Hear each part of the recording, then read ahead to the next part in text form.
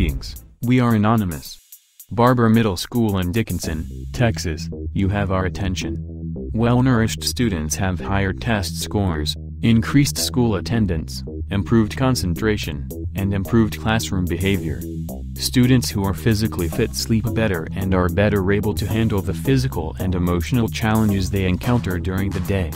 Those words grace your website, but recent events show you do not believe in them. Recent events have shown you value the almighty dollar, or in this case the almighty 30 cents, over the health and well-being of your students. A deficit of a mere 30 cents was all it took for you to cause a child to be humiliated and left hungry. A mere 30 cents is all it took to show your callousness to the students in your charge. A mere 30 cents is all it took for you to gain the attention of Anonymous. Barber Middle School, this is your only chance to right your wrong. We expect a public apology. Your actions against this student has gained media coverage, so we feel the apology should be made just as public, and through the same channels.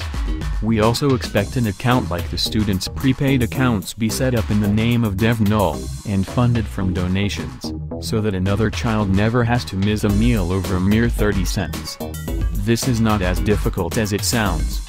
$50 in donations can help 26 children from missing a meal. We as humans need to start acting like humans. We need to act with compassion instead of the callousness of a corporation putting price tags on every interaction. A school is where the needs of the student should be a priority so that they can achieve their highest potential, not a place where they are left hungry and humiliated for not having a mere 30 cents. Let us remind you of your own words again.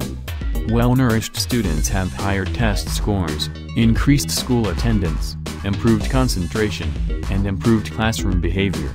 Students who are physically fit, sleep better and are better able to handle the physical and emotional challenges that they encounter during the day.